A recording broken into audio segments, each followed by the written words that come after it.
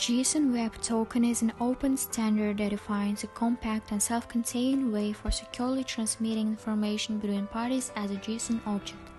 This information can be verified and trusted because it is digitally signed. JSON Web Token consists of three parts separated by dots: header, type of the token and signing algorithm, payload, additional data, and signature.